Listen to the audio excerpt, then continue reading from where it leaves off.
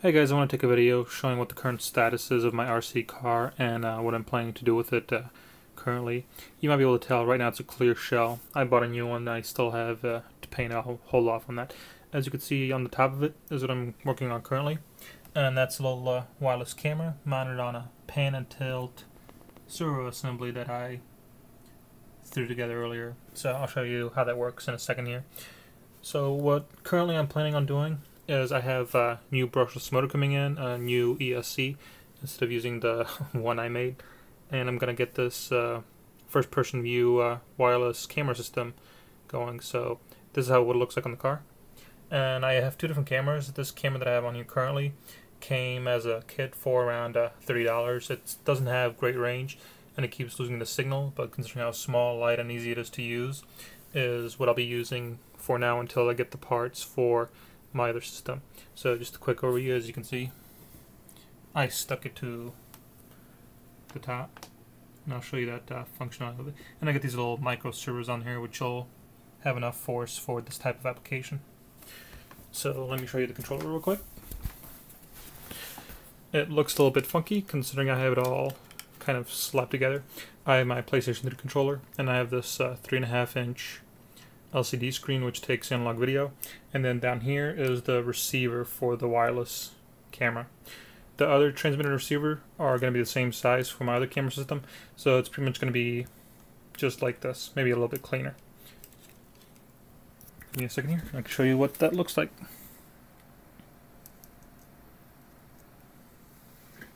So let me plug in the other camera real quick. Eventually it's all going to be powered off the battery, but for right now I'm using the AC plug because it's easy.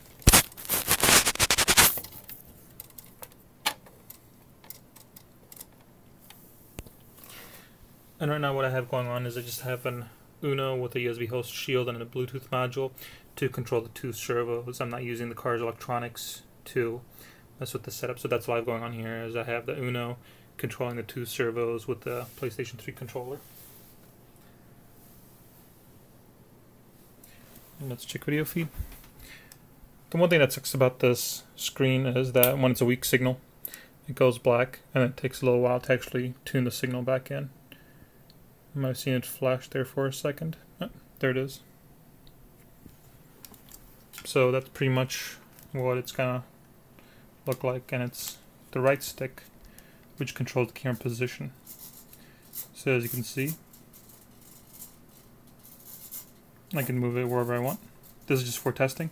Its position is actually going to be right around here by default, so you can see a little bit of a hood. So it's just like you're driving a first-person view car. It's very responsive. It has a very fast update rate. There's a very slight little delay, but I don't really think that's going to be a big issue. The camera is a very low resolution and it can't record. So you just lost signal there for a second. You can see this artifacting. So every once in a while you have to retune it to keep the signal. But as I was saying, the camera that's on there currently, it can't record and it's very low resolution. It's 4 or 320p, I think. It's whatever standard NTSC is. The other camera that I have is this one. As you can see, I already have the servo attachment on there, so I could swap them anytime I want. And this camera is actually a 1080p HD camera, and it'll do 1080p at 30 FPS, or it'll do 720p at 60 FPS. And as you can see, the cameras are here. And the great thing about this one is it can simultaneously record on the SD card, and it's got this dongle here which has video out. So, but I can't use this currently because I don't have the transmitter and receiver. On this other camera, that's the receiver, and the transmitter is actually built into that tiny little box. And I could butcher it to make this one work, but I'll just wait until I actually get my other transmitter and receivers in, and then I'll be able to use this higher definition camera, which can also record at the same time. And I can show you what video that looks like in a second. Let me switch over these plugs.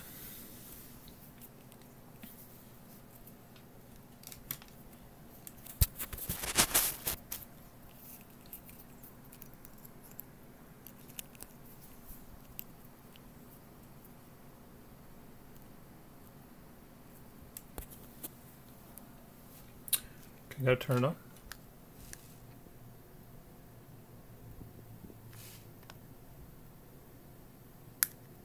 There you go. It's actually got a built-in menu.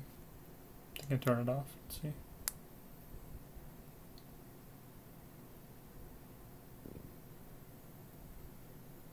There it goes.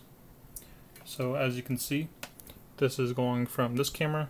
This is a wired connection, so until I get my wireless receiver and transmitter in, this is just for demonstration purposes. But as you might be able to see, there's a little bit of delay in this mode, but when you start recording, I think is this button. That delay that was in there goes away.